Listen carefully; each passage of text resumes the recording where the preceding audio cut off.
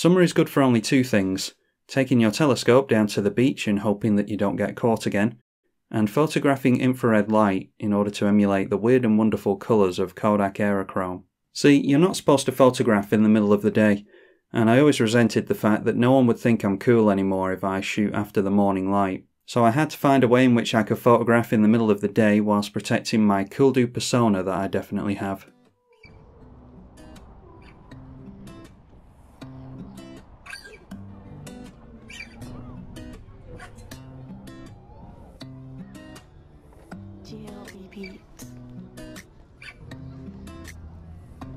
Oh my god, Greenlonely, that's you.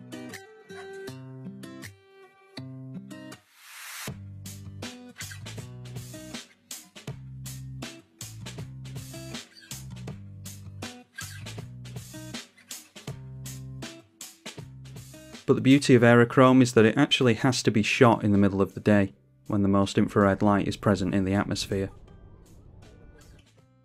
To keep from treading over old worn ground, I'll assume you already know all there is to know about Kodak Aerochrome already. After all, if you're watching this, you've likely seen all the other videos about it on YouTube, and you're currently scraping the bottom of the barrel. Or maybe not.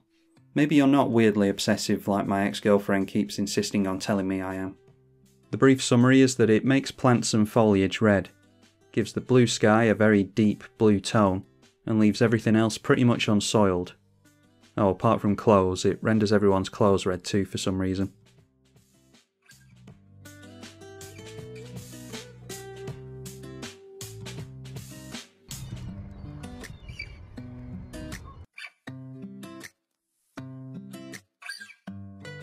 It's a Greenlonely.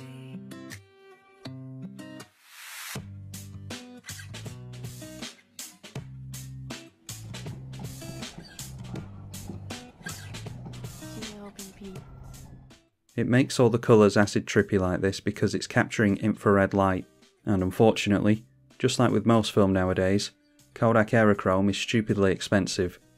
We're talking hundreds of dollars a roll expensive, because Kodak stopped making this stuff back in 2009. So now it's even rarer than getting me to take a shower.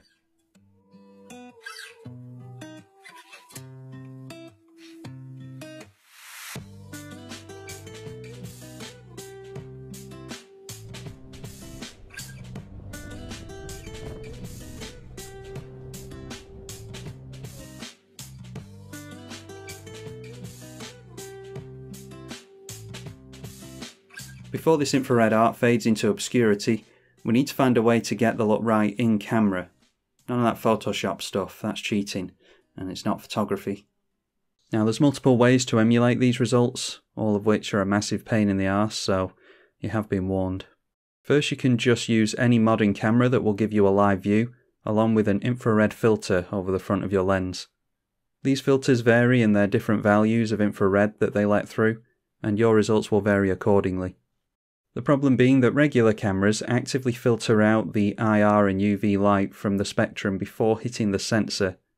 Typically with our cameras we're only interested in visible light of course, and infrared isn't visible. This means you won't be able to see much light at all.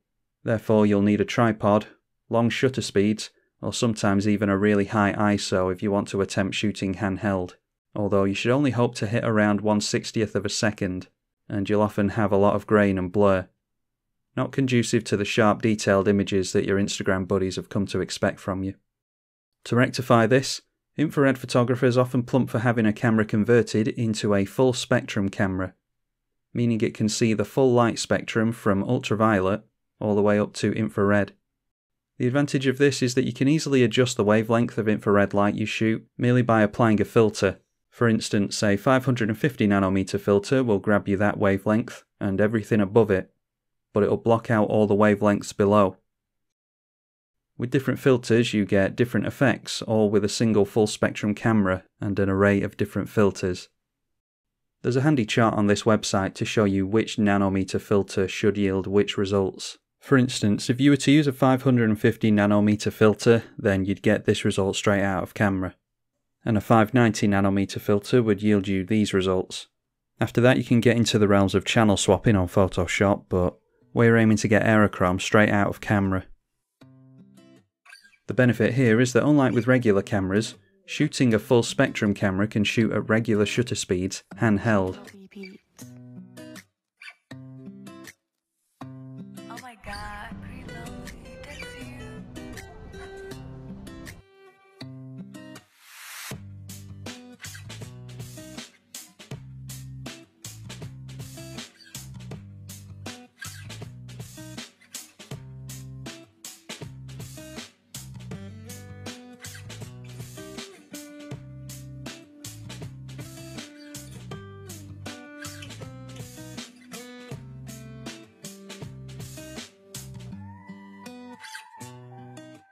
You can straight up buy one of these cameras like I did, or you can take one of your old cameras and get it sensor converted. I bought this Fujifilm XA5 fully converted with a lens for around 300 doubloons. It's noteworthy that if you want to take normal shots with these full spectrum cameras, you'll have to sieve out the UV and IR light again with a filter, and even then it can be a little janky. Similar to NDs, you can get a variable filter, but these make it difficult to see which wavelength you're shooting at. So I recommend specific filters for specific wavelengths. You'll soon get to know which filters yield which results. And you've got the live view on your camera anyway, so just put a bit of effort into something for once in your life.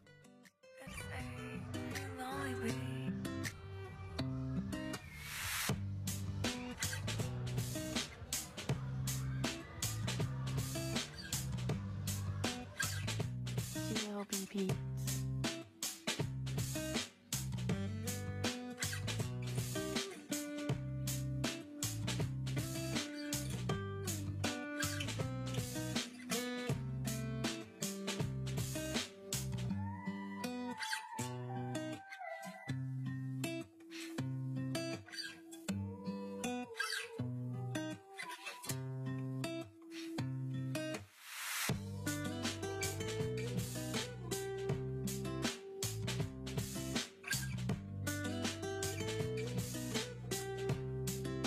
Once you have your full spectrum camera, you just slap on your desired IR filter of choice and use one of these white balance cards to help your camera stick its white balance.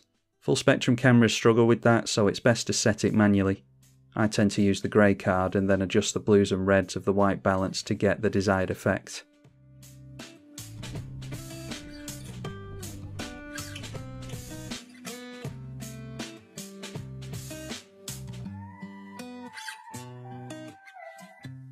There is a filter that's been specifically designed to get the Aerochrome shots in camera, but as tempting as it is, it's stupidly expensive.